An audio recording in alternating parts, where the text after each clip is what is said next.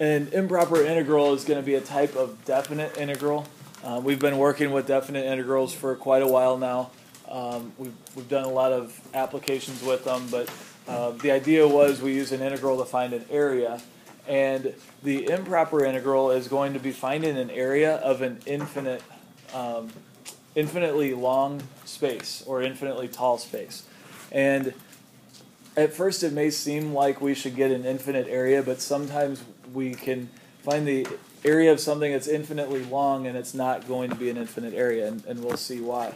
Of the type 1 improper integrals, they can come in 3 different categories.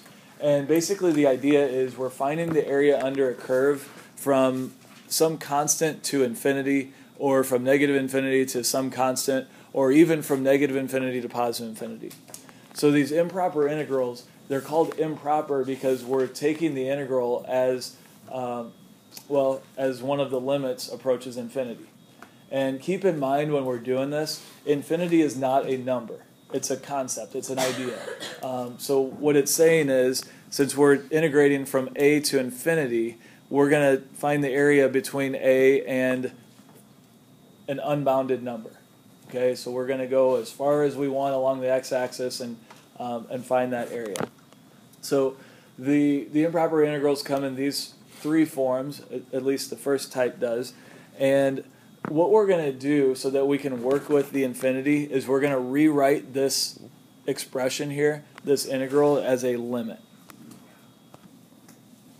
Since infinity is not a number, we can't really evaluate this using the second fundamental theorem of calculus.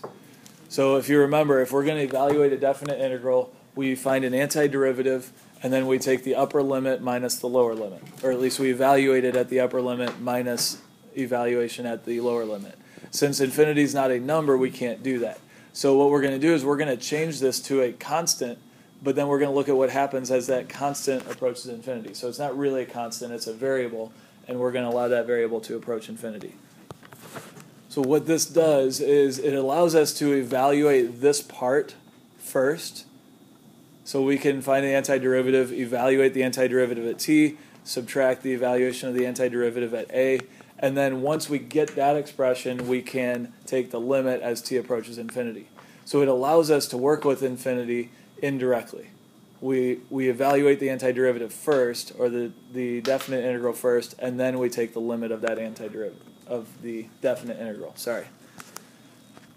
So this way we can, again, evaluate the definite integral using t, using a constant, and then allow that constant to approach negative infinity and evaluate that limit the way we would otherwise.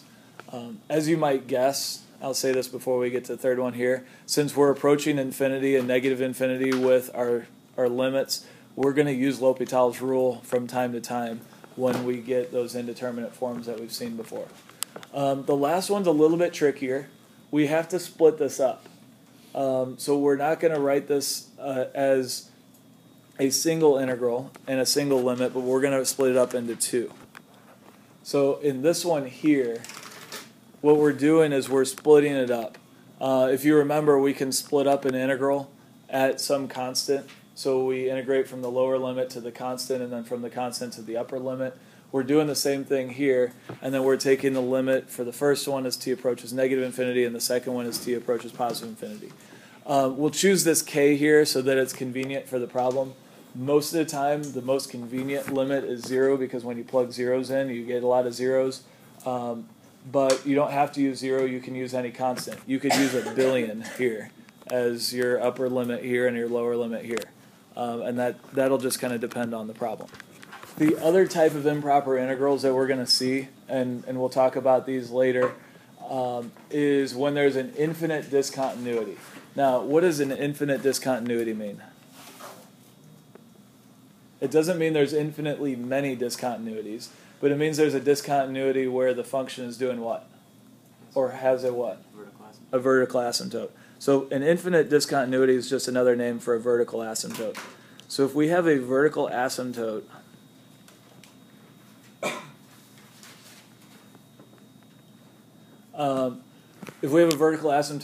then we have the same type of thing happening, but instead of our area being infinitely wide, our area is going to be infinitely tall.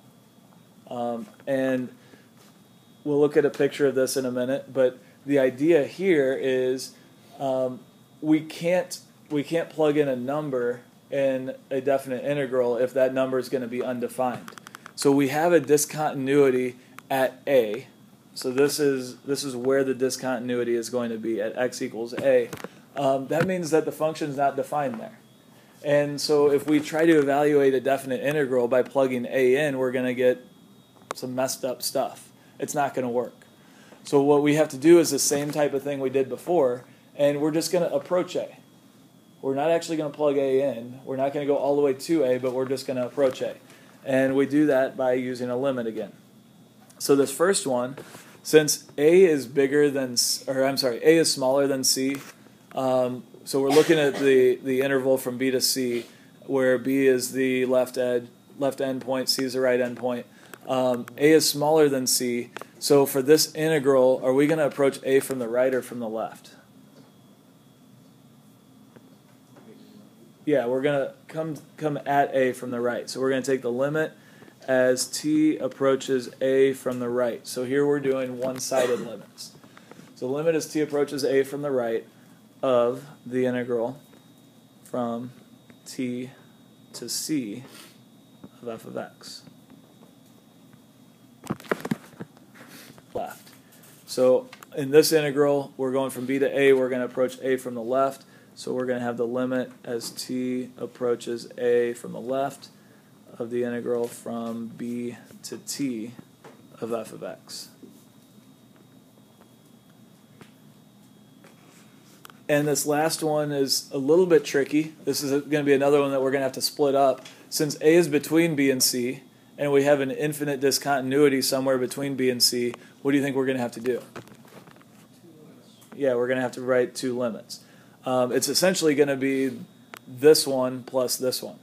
So we're going to take the limit as t approaches a from the left of the integral from b to t, and then as a approaches from the right of t to c. So the idea here is if we can evaluate each of these limits on each side, then we can just add those together to get the total area. Now, a couple of different things can happen when we're doing these improper integrals. It's possible with the type 1, we might have a picture that looks like this. So if we're trying to find this area right here, notice that the area as we go out on the x-axis gets smaller and smaller. So it's possible that as we approach infinity, this area is actually going to be a finite area if it gets small enough. And we're going to spend quite a bit of time when we get to sequences in series of telling whether or not that area is finite or not. If this area is finite, then we're going to be able to evaluate that integral, or at least sometimes we're going to be able to evaluate it. Sometimes we won't.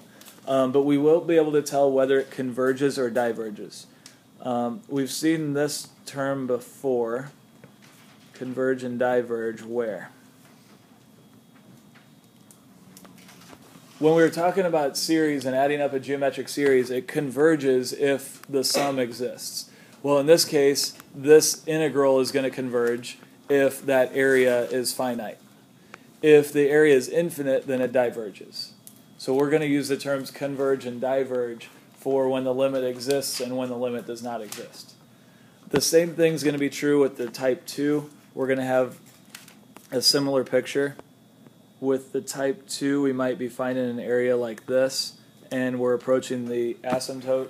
And so this area, again, it may be infinite, it may be finite. So if the limit exists, it's finite and it converges. If the limit does not exist, then it's infinite and it diverges. So again, we're going to be using the terms converge and diverge. What we're going to start seeing is a lot of these where we don't know how to evaluate the integral, but we can tell if the integral is going to converge or diverge. So this terminology is useful because we can say that it converges without necessarily knowing what it converges to. Where most of the integrals we've done in the past, we either say that it's infinite or it is a certain value. That terminology doesn't really work for us necessarily here.